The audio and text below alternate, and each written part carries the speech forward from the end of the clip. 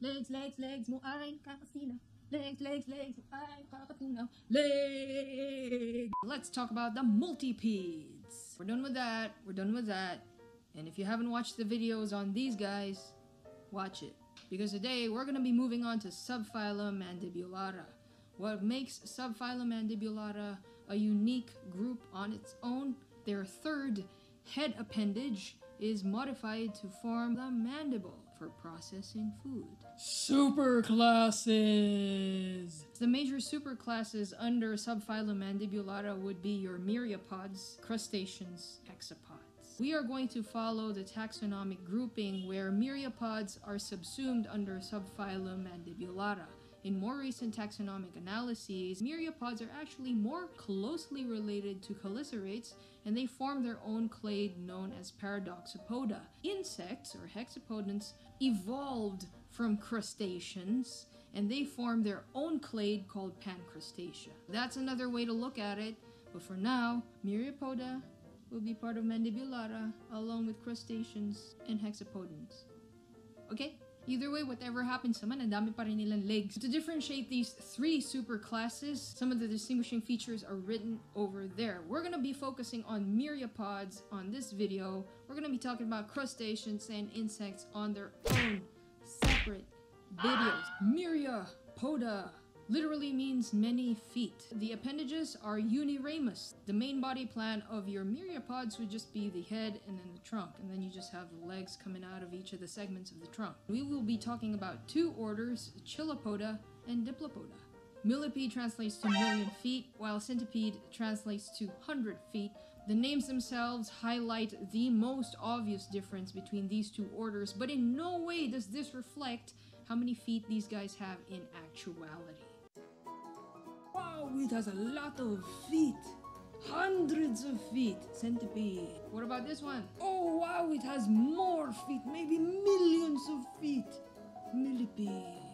What it really boils down to is that millipedes appear to have more walking legs than centipedes. Centipedes have one pair of walking legs per body segment. Millipedes have two pairs of walking legs per body segment. This is also why millipedes are scientifically named as Diplopoda, double foot. What happened with millipedes is that two body segments fused into one, and you call that a diplo segment. In effect, they really still just have one pair of walking legs per body segment, but because you fused two body segments together, now it appears as if one segment has two pairs of walking legs. And that's not the only thing that they're fusing. They have a structure in their head called the nathocellarium, and that's actually the fusion of the first and second maxillae. But what about centipedes? Why are they called Chilopoda? Chilopoda.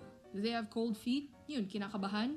Chilo actually means jaw, foot. The first pair of walking legs, which we call the maxillipeds, are modified to help the organism subdue prey.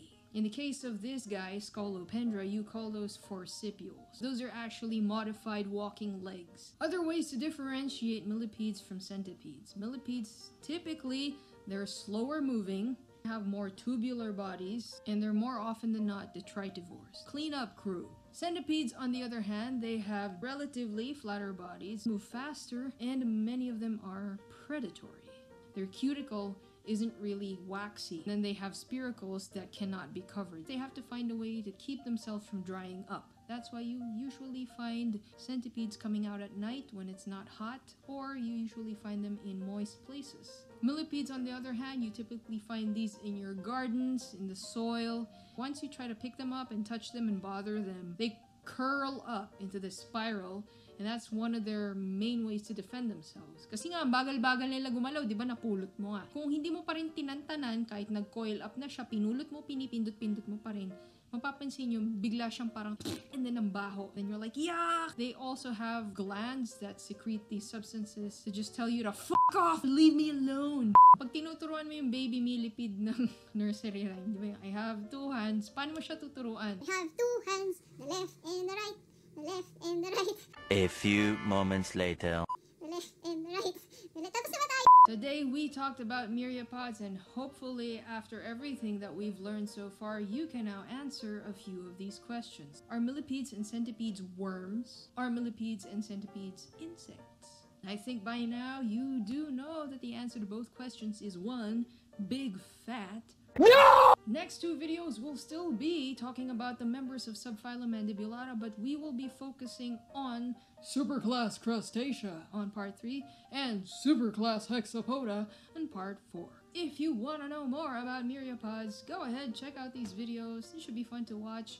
Or better yet, go out in your backyard, go ahead and observe them, see them in action. They're just doing their thing. Makes you reflect, diba, silang saya-saya nila, ganyan lang. Tas tayo parang ang dami nating pinoproblema.